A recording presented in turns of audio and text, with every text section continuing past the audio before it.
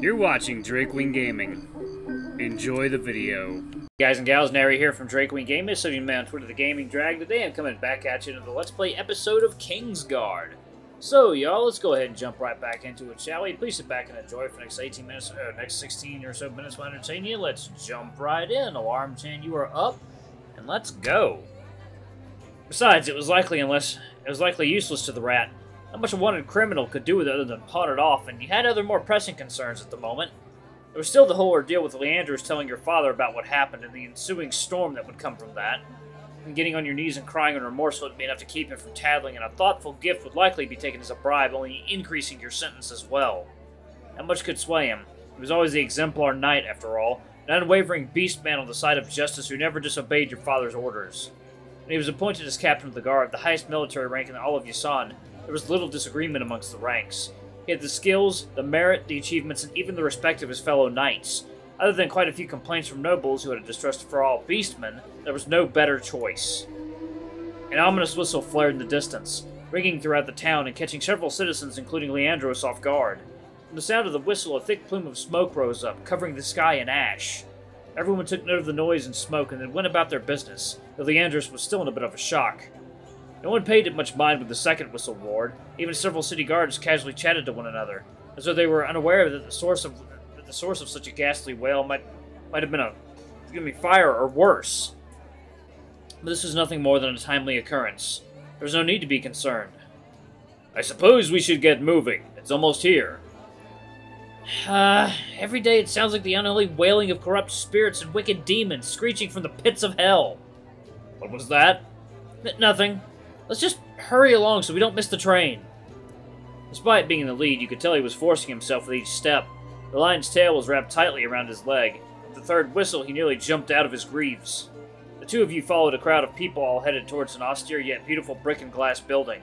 There was a central station that allowed one to board the Iron Horse, a mechanized cart nicknamed as a train that traveled around the city, and a source of the noise and smoke. It was created by inventors and scholars from Azite, a dependent city nation of Yasan. When your father caught wind of such a marvel, plans went into effect for making space to have it implemented into the city. It took 10 years for it to be completed, but it was well worth the time, effort, and energy. The metal vehicle was truly an impressive machine that allowed me to visit all four corners of the city within an hour, and that wasn't all it was useful for. Information could be transferred from across long distances within a fraction of the time, and also aid in the trade of goods and services, helping grow many businesses. Because of the overwhelming popularity of the Iron Horse, plans were already being put into effect to create a nationwide line to connect all the cities together. It truly was a herald of a new era, the era of machines. The train sounded one last whistle, informing everyone in the vicinity that they had arrived. Leon froze in his steps and his hand gripped down on your arm tight. Ouch, Leon! Oh, sorry, I'm still a little agitated from earlier. Careful or you'll break off my arm. Right. Leandros loosened his grip and you rubbed at your sore arm, hamming it up just enough to hopefully make him feel guilty and possibly ease up on your punishment later. Well, let's go. I may be Prince, but it's not going to wait for me. You know, perhaps it might be best if we go back home. After all, you can always use the exercise. If what happened today, absolutely not. Maybe we could get a horse then. You like riding horses, right? Leon. Yeah, that sounds better than getting in the rusty thing anyway. Come on, Jake, let's go. I think there should be a stable nearby.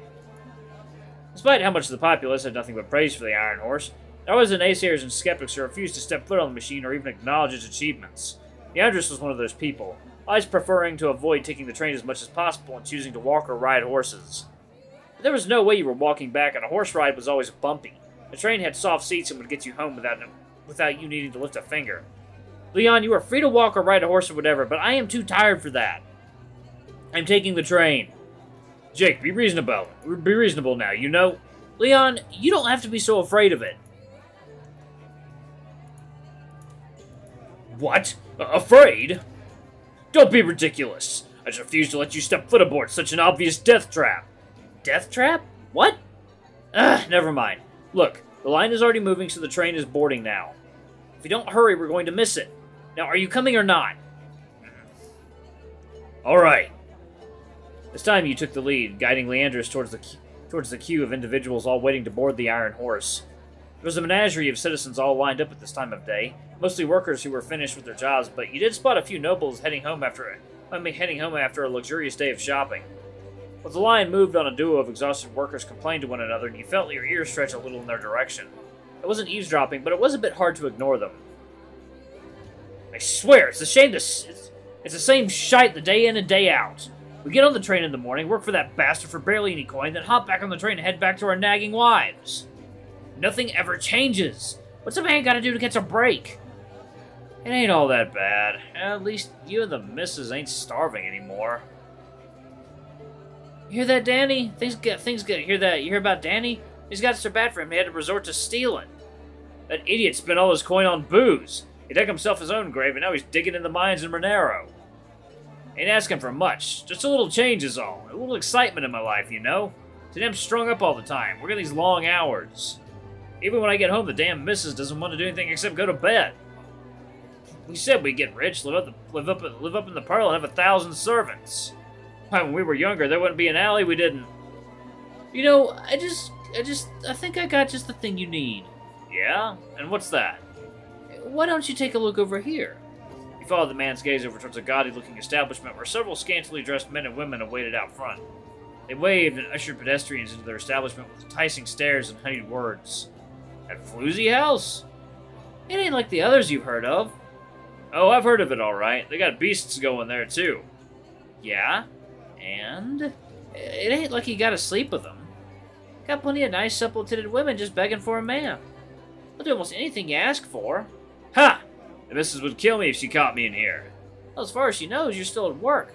Boss can be so demanding, you know. Kept you late. Or maybe the train stopped running and you had to walk your way back, if you catch my drift. Think about it now, my favorite goddess might be there today. You can't be serious. The worker smirked and then started off in the direction of the building, and a woman took him by the arm. He turned back and waved before heading inside.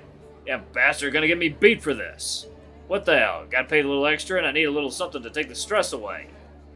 The other man sauntered on forth, leaving a gap in the line as he was greeted by another woman who also took him inside. Lucky. No. Huh? No. What? You know what. That? I wasn't going to... The lion caught you staring over the bordello where the two men had just entered. Two new scantily dressed greeters, males this time, came forth from the building and began to attract new customers with their exotic dances. The establishment was named Rose's Cathedral, a palace of desire that made all manner of pleasurable fantasies. Made true all manner of pleasurable fantasies. It was one of the few brothels in the city that catered to men or beastmen of any race or color.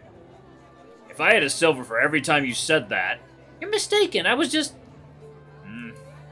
Alright, so I was looking, you caught me. But it wasn't like I was going to go in there. I wish you would never go in there. You have a reputation to uphold after all. To who? Not like anyone in the kingdom knows who I am anyway. To the other nobles. Let them think what they want. It's not like they can do anything about it. Father pretty much keeps them at bay. It's not just that you know. I plan to keep my promise till my last breath, but that won't protect you if someone else sees you and begins to spread rumors. You're going to be king soon, and you'll be needing a queen. All of this fooling around will need to stop eventually. One second, y'all. Alright. It'd been so long that you nearly forgot the promise Leandros made to you. Of a secret that you never even told your father for fear of his reaction. It all started on a cold winter's day some several years ago. As per knightly tradition and in quite a rebellious stage in your life, you quietly snuck out of the castle to make a visit to Rose's Cathedral. You gave your coin, and a handsome, broad-chested, brown-haired man guided you to a room for what should have been a pleasurable evening of intense passion. As it turned out, you weren't so sneaky as Leandros shadowed you all the way to the establishment and walked right in on you and your lusty chauffeur. You'd never forget the look of disbelief on his face as he stood in the doorway, unable to even speak. Needless to say, you were in as much shock as he was, and he couldn't find the drive to continue despite your seducer's advances to ignore the intruder. Leandros finally regained composure. He walked back out the door, head low as though he were ashamed to see such a thing. You thought he returned back to the castle to tell your father of what he had seen. When you redressed and stepped outside, there he was, arms crossed, stoic face like your father, and ready to take you home without a word. From that day forward, you dreaded every waking hour, wondering when he was going to bring it up. It wasn't until days later at the end of a sword training session with him that he decided to break the ice. He wanted to shrivel up like a slug in the summer. This was such a truth that you had hoped to keep secret to your grave, and now one of the worst people possible, now one of the worst people possible knew. But your worries, your concerns, your fears, they were for naught. He didn't chastise you or tell you that you weren't right in the head, but rather he consoled you and tried to understand. He didn't care that who you were attracted to. He just wanted to know why it was that you felt the need to hide it. You burst into tears, crying more than enough to fill the ocean twice over. It was the most memorable heart-to-heart you've ever had with him, and from that day forward he made a promise to keep it to himself. Especially with what would happen if some of the nobles found out. Not all of them were honorable, with such gossip that could gain so much hanging it over your head. You doubt even your father could do anything to stop them. It's not easy being a prince, I know that. But you have to understand that there are consequences to your actions. Alright, I got it already. I'm not allowed to ever have fun and must remain in that dusty old castle for the end of my days. Then when I'm old, grouchy, and miserable and on my deathbed, I'll finally be set free, just like Father was. Just like Father wants. I wouldn't say was, he's still alive, I think. That's not what he... Forget it, we'll talk more about this later. Regardless how many times Leandros warned you of someone finding out, you still never learned your lesson and went right back to sneaking out of the castle at night. Of course, now that damn lion knew where you'd snuck off to, and it wouldn't be long before he would burst in on you in the middle of your fun, then proceed to stand there waiting until you got dressed and left with him. It was so embarrassing to have you be dragged out like a child. Even the patrons and workers started to give you a nickname, the Princess, due to how often the hero would come to save you. Little did they know how close of a mark that nickname was to you. Your father's overbearing nature made sure that the citizens knew not who you were, well, other than a few select nobles and knights. They probably thought you were nothing more than a young noble with plenty of coin to spend and an overactive libido rather than a prince in line to be king. Of course, you did cut it close a few times, and Leandros nearly made it slip of the tongue who you were when he would pick you up. One of the guys out front waved at you, and you waved back with a giddy little smile. For the love of... Yeah, go! Go! Leandros grabbed you by the hand again, and you were whisked away whisked away onto the train. Your last sight was on them giggling, likely thinking of you once again being saved by your hero. Ah, finally a place to rest my feet. You plopped down onto the comfy seat and stretched your legs out, taking up the entire space. Being in the first class of compartments was the greatest of luxuries. You had spacious and comfy seats, priority when entering and exiting the train, and best of all, you had the space to yourself. There was only one time that you had consciously made the decision to immerse with the common folk, as you called it, and sat in the third-class carriages. The seats were made of wood that made your back and butt ache worse than a day on the saddle. Kids screamed and cried in your ear, and some drunk fellow smelling heavily of piss and alcohol nearly fell asleep on you. 1 second, y'all gonna have a drink?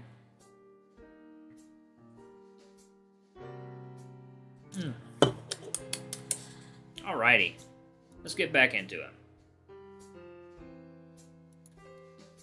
After that, you made sure to never make that mistake again. Leandros was slow to ease himself into the cabin. He was already a pretty big man, with his armor on it only made his entry more difficult. He cracked open the window lid in some fresh air before he sat down. Even though the train wasn't moving, he still sat stiffly with his arms crossed and feet tapping impatiently. It was impossible to ignore how much noise he was making, yet he always got this way after you took the train. Hey, Leon. Gah! Huh? Oh, Jake, don't scare me like that. Scare you? I was just trying to... Look, if you really aren't feeling up for the train, we can leave. No, I'm fine. Really? We still have time before it departs. Forget it, we're already here. Just hold on to something secure. Once the train began to move, his nails pierced into the plush cushions while his fur bristled like a porcupine. Jake, are you holding on tight? Holding on to what? We're not going that fast. It's just a precaution. You never know what may happen. Nothing is going to happen. We've ridden this how many times now? I don't trust this thing. Several dozen injured and 10 killed when this thing crashed in Renero. That was years ago, and besides, it was an accident when the driver stopped the train too suddenly while traveling at full speed. As the Iron Horse picked up momentum, Leandros tensed even further. For a lion, don't you think you were being a bit cowardly? What about all those times you had to fight against multiple bandits all by yourself? I'm not fighting bandits. I'm riding in the belly of a 5,000-pound monster made of steel and wood, hurtling us at God knows what speed. He scooted himself closer to the window, and let the wind whip through his mane. Things were never going to change with him, and soon his incessant feet tapping was accompanied by an even more annoying drumming of his nails across the window sill. You weren't certain how much more you could take. There had to be some way to get him to calm down or get over his fear of trains. Reassure him. He needed to get his attention away from the fact that he was riding the train and have him focus on something. He was a busy man, something always on his mind. Whenever he got on the train, he can only ever think of survival. Like, this would be his final resting place. Hey, if you keep staring out the window like that, you're only going to get even more nervous. I'm not nervous. Why do you look so tense? You're crouching like you're set to jump out a window at a moment's notice. I'm fine. And perhaps you might want to ease up on the cushions. You're about ready to rip the stuffing out of them. Leandros looked down and retracted his nails. The fabric looked a tad bit stretched, and there were a few pieces of loose stitching sticking out, but nothing too bad. Why don't you try closing your eyes? Not going to happen. Not on this hell-bound metal wagon. You leaned forward and put your hand on Leandros' shaking paw, causing him to nearly leap out of his seat again. Just take a deep breath and close your eyes. You'll feel better. Mother always told me to do this whenever I was scared. Perhaps it might work for you? I'm not in the mood to be consoled by you right now. It's either that or you can just suffer the rest of the way. You better not be thinking about running away from me again. And go where? Out the window? I've seen you do dangerous things before, like jumping down the stairs. You could have been seriously injured, you know. Damn it, just close your eyes already. Alright. But don't you think for a second that my guard is down. Alright guys and gals, I'm going to go ahead and pause it right here. Thank you all so much for watching. Don't forget to like, comment, subscribe, and that notification bell. Leave a super thanks or tip if you can, it always helps. Until the next video, I love you all. I'll see you next time. Bye-bye!